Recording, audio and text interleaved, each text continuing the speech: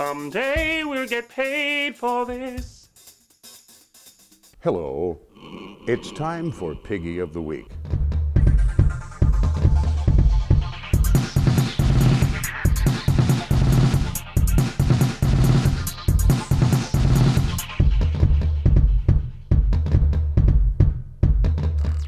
If you're like me, and I know I am, AP Ticker, you've spent the last summer hiding in the air conditioning, looking at cartoon pornography and swilling ice-cold beers. You were wondering, holy shit, that guy may have been right about the apocalypse, as fire rained from the sky week after week after week.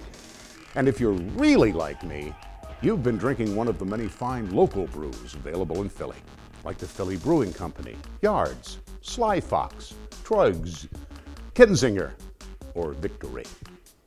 But along comes the giant of industrial beer for people who don't like beer, Anheuser Busch.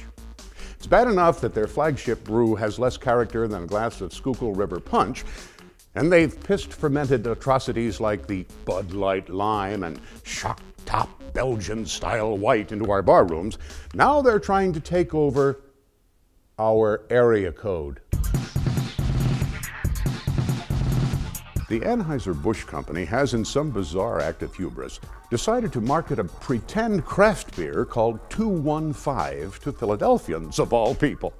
They freely admit it's a deliberate and very sneaky challenge to the area's independent brewers, marketing themselves as a small business and crowding out real small beer operations.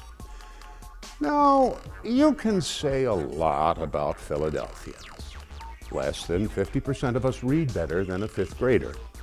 We're notoriously fat, corrupt and contented, trashy, meanest sports fan in the world, blah, blah, blah, you know what I'm saying. But this is a city that knows and loves beer. And Anheuser-Busch, which also trademarked the area codes of more than a dozen other cities, can go suck a bag of, drink a sixer of warm Schlitz if they think they can fool Philly's beer drinkers into buying their swill. Really, guys, you don't even have a brewery in Philly. You're not even a U.S. company anymore, and you think you own our area code? Congratulations to Anheuser-Busch and your putrid 215 beer. You are this week's Piggie of the Week. And folks that drink Bud and other mass-produced watered-down piss in a can won't touch your pretend craft beer, you greedy clowns. And craft beer drinkers are too smart to fall for your shit to begin with. We laugh at your 215 beer. Kind of like that. Or maybe like that.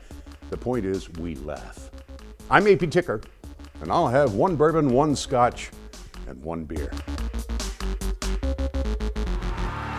Kinzinger bottles, Kinzinger draft, refresh zinger. It'll be okay. Kinzinger commercial. Call for Kinzinger.